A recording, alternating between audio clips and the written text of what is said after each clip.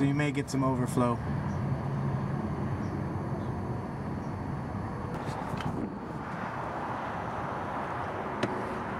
That's enough.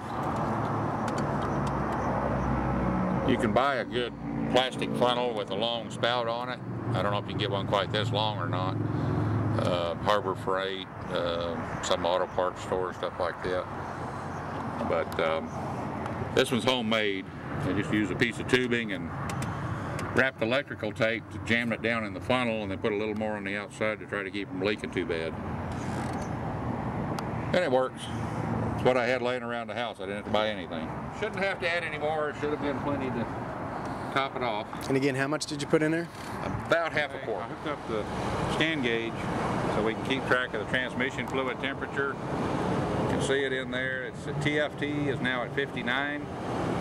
The sensors they use are not extremely accurate at low temperature ranges, so it's probably warmer or cooler than that. The one just to the right of it says WTR. That's the water temperature. Now without a cooler, the transmission temperature will normally lag behind the water about 20 degrees until the water gets up around 200, and then the transmission will just go right on by. But as you're going to see, water is going to get extremely warm before the transmission gets any heat in it. We're looking for 95 to 113 degrees. I usually try on the scan gauge, I try to wait until it's switching back and forth from, on this particular gauge, it tends to go from 98 to 105, back and forth. As it starts to do that, it's when I want to do the final check on the transmission fluid level. Ideally it would be 104, so I figure when it's switching there, that's a good place to check it. Multitask.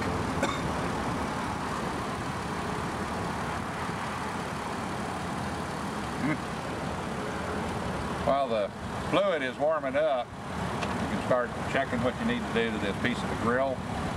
And if you look down in here, you can see our top hose clamp is hitting this piece of the grill. So try to make sure your grill is pretty much centered over the mounting screw holes. And then try to put a little mark right in the center of that. This bottom piece is aluminum, so it's a little more difficult to cut that notch into. But with any luck, that's the only thing we'll have to do, and this will be ready to pop into place.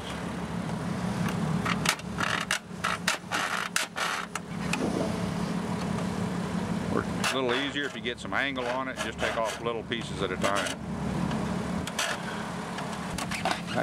I could tell from the spacing behind this to the mounting hole up there, this is going to need to be a pretty deep notch, so I went ahead and cut it a little deeper than I might on some of them.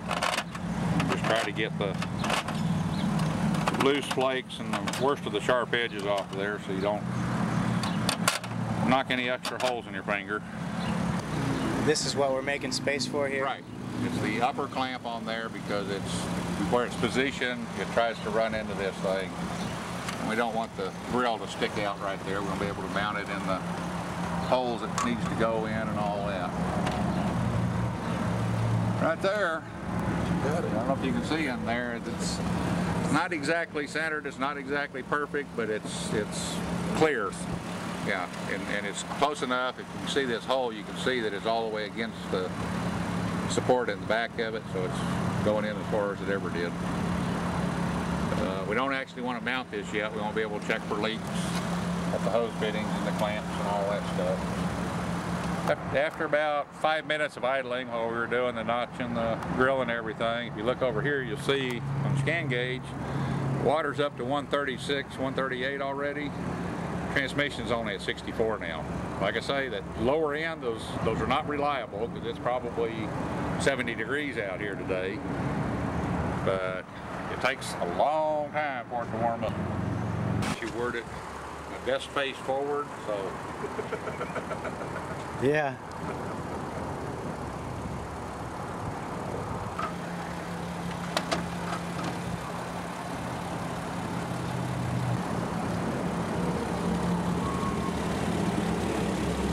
What was a big screw, small screw on top, bottom here? Short one's on the top, long one's on the bottom.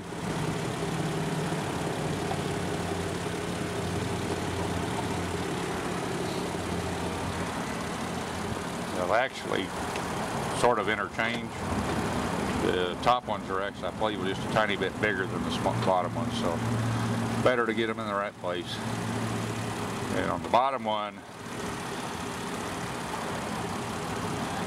they are, you don't want any longer than this because these others go into the bracket they screw into is actually right directly in front of the edge of the radiator. Right. You get them any longer, you poke a hole in the radiator.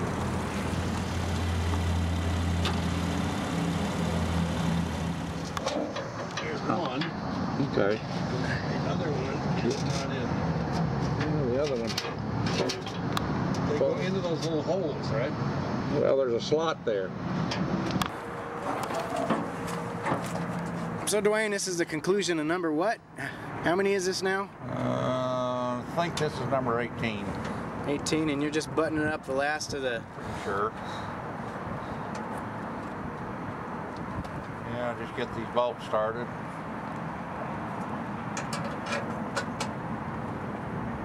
Get them snugged up and it should be ready to run down the road. That's the excess from doing the final level check. Saw the plug we had a while ago. When the fluid temperature gets between 95 and 113, I shoot for 105 on the scan gauge. When it gets to that temperature, you pull that plug and you let the excess fluid drain out. You may get a little more, a little less, depending on how full it was when you started and all that much you added. And then you put the plug back in and you're pretty much done. Just need to button everything up, I believe. I forgot earlier to clean up the excess off the top of the transmission, so we're going to have to let it cool a little bit to get in there, but I want to try to get that, and then it's pretty much done. Just buckle it all up, make sure there's no leaks. And that's the Texas Pigeon transmission special? Something.